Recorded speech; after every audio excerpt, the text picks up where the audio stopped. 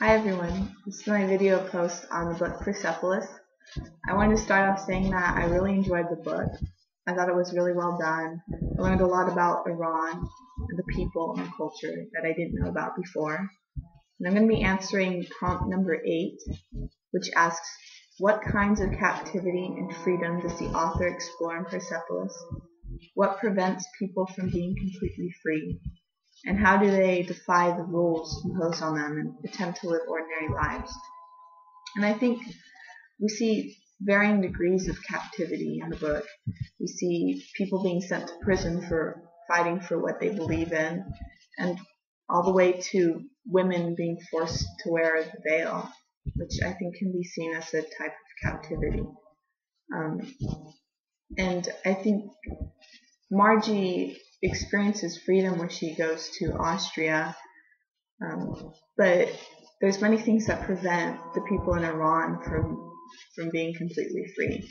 They're not allowed to drink alcohol or attend parties or host parties. Margie talks about how she can't have the posters or the music that she really enjoys, and she can't wear jewelry or too much makeup. And of course, the women are required to wear the veil when they go outside against their will. And they kind of go against these rules in many times to try and live ordinary lives.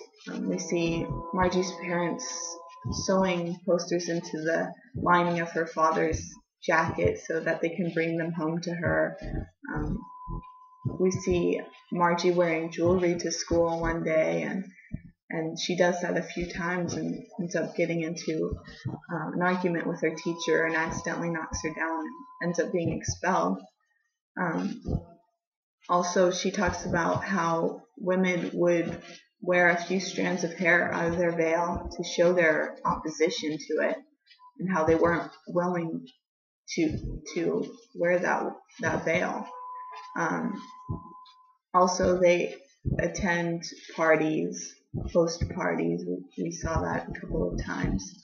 And they really did things that could have gotten them into a lot of trouble and sent them to prison or caused them, to risk their lives. And they did that a lot, and that's what they believed in. I thought that was a really important part of the book and Margie's life. I think that completes my post for the book Persepolis. Thanks for watching.